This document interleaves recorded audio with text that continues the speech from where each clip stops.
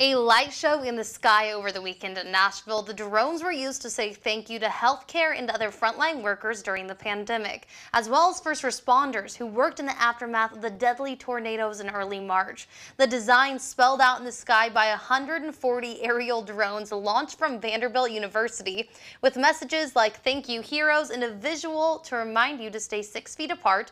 The whole show lasted about 10 minutes. That is incredible how they pulled it off, and I can't imagine looking up and seeing that in the sky. What do you think about it, Jordan? Yeah, there's a lot of clever ways for people to thank our healthcare heroes, but that one might just take the cake. And the whole concept of being able to organize a feat like that is getting a bunch of people to, so organized, make these different pictures out of something that is just a drone, I think is really cool. Partly because I can't fly a drone. Yeah, and I don't think you could fly 140, Jordan.